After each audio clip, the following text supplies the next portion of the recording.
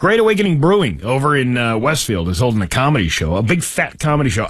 I'm convinced Chris Zito gets more airtime here than he does on his actual radio show. Well, more people hear about him here than they do over there. And it's going to be me, Chris Zito, there's other comedian John Turco, and a guy who's on the phone with us right now, Gary Marino. Gary, how are you? Hey, how you doing, pal? Good. I'm here with my co-host, Mike Baxendale. How you doing, Gary? Hey, Bax, how you doing? I'm terrific.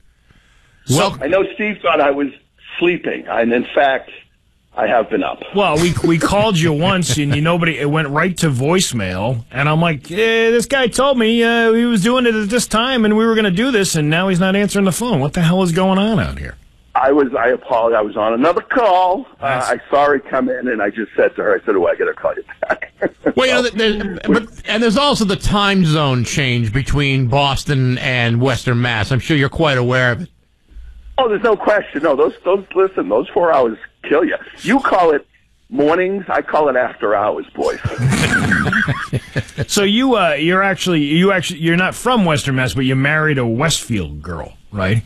Well, yeah, I'm from Boston. I'm actually from Medford, just north of Boston, our Italian section where the guys don't speak English or Italian. It's kind of their own thing. But refreshingly, I have to say, 30-something years ago, I did marry a Westfield girl and spent a lot of time out there. I had 2 sets of in-laws, you understand? Yeah. Which, I'll be honest with you, Western Mass wasn't always crazy about you, but now I'm doing shows out there. Love you. Well, what was the problem back then about the Western Mass? Was it the drive, or was it just the way we are? Nothing wrong with you guys. I just think in-laws are in-laws. I can see where that can suck to say. I have 2 sets. I had 2 sets of in-laws. One I loved, one not so crazy about. So it was always a little bit of a drag going out there, but now that they're no longer my in-laws, I got to tell you. But love you, Western Mass. Did I hear you? Did I hear you're getting a divorce though? I am, in fact. Just going through that now. A lot of fun. That's usually how most Westfield marriages end, anyway. I'm not going to argue with you, buddy. There's something about the Whip City that just doesn't sit right with people, and after a while they say, "That's it. I'm done." Here's what I think happens. I think they grow up out there, and like you said, it's its own thing. Mm-hmm. In the case of my wife, she moved to the big city in 1989. Met me, normalized. I'm going to take credit for that. Normalized. And now I think she's reverting back to the Western Mass girl. I'm sorry. Well, I think a lot of people, Gary, and I think this is true. Once you get off the Mass Pike and you get on that off-ramp in Westfield, I think there are many people who believe that ride from the Pike to downtown Westfield is a trail of broken dreams. You can.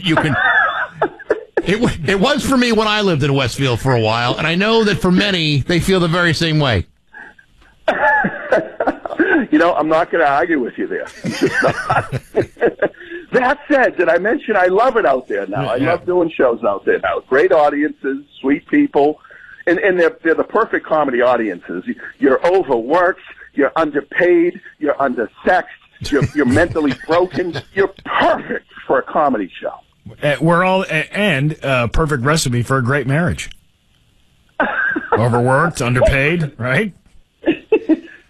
Guys, it was for me for a lot of years. Yeah, I was lucky enough to be with a rock-solid sweetie for a lot of years, and now it's wrapping up, as they do. Where was it written Gary Marino is any better than any of you 60% divorced people out there? I mean, let's be honest, boys. 60% of the country is headed for is divorced. Of the 40% that remain married, who are we kidding? Most of them should be divorced. Well, I know 50% of my marriages ended the same way, so I kind of understand the math you're talking about here. What's funny is now people are saying to me, "Wow, yeah, you're looking good. You're losing weight. Are you taking the shot? You're taking Manjaro? You're taking the shot of Wegovy?" I go, "No, I'm taking shots from a divorce attorney." Yeah, that's enough to make you not want to eat for a while. You lose your appetite for a lot of things.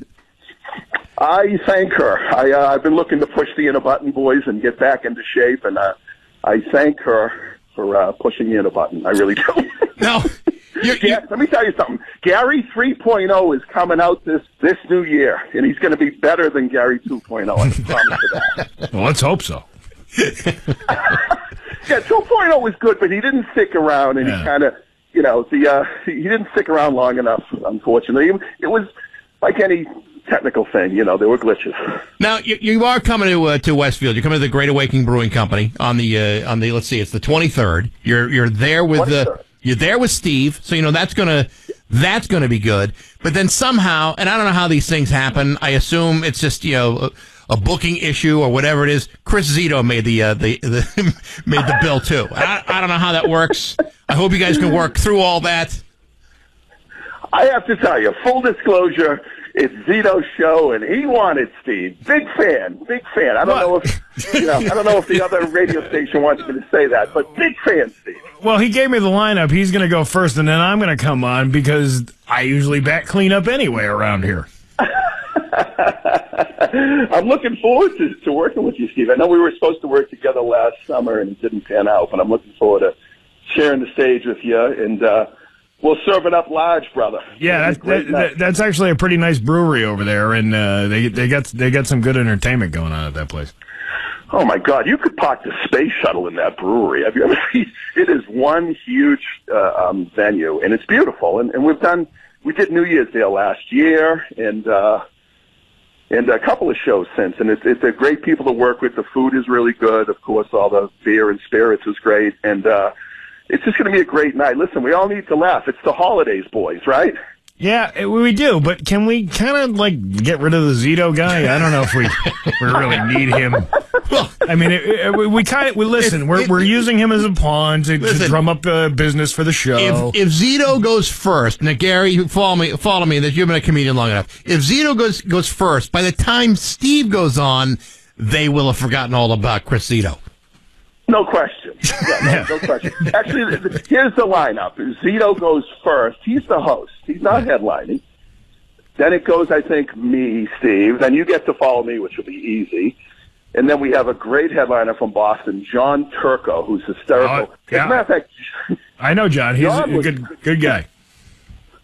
John actually headlines my Valentine's show earlier this year called "Love Is That Crazy." And it was an entire lineup of divorcees. That had to be hilarious. At the time, I wasn't going through the divorce, so I wrote a whole bunch of stuff about my wife I had planned to do until her friends bought tickets, and I had to jettison the whole goddamn act.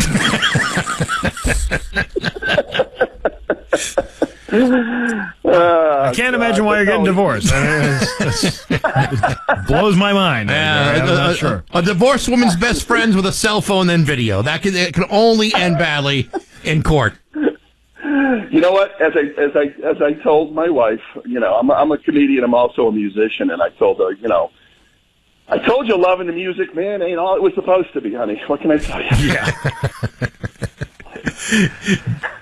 Gary Marino is going to be at the Great Awakening Brewing on the 23rd, along with Steve and some other folks too. Gary, it's great to talk to you. Best of luck, and we'll talk to you soon. Thanks so much, guys. Hey, Steve, one quick question. 6 inches. Are you going to wear your World Gone Crazy T-shirt? I don't have a World Gone Crazy T-shirt. Can I get a World Gone? Could have sworn in the poster you were wearing a World Gone Crazy T-shirt. Yes, because somebody photoshopped out Rock 102. You know what? There's some managers here that are none too happy about that. Hey, I was told what I had to do. Blame Zito when you see him. Oh, absolutely. You know what? We always do. Yeah. Yeah. Hey, you guys are a lot of fun. Thanks for having me on. And Weston, Mass, I love you. Coming out to see you soon. Sounds good. Gary Marino with Bax and Nagle and Rock 102.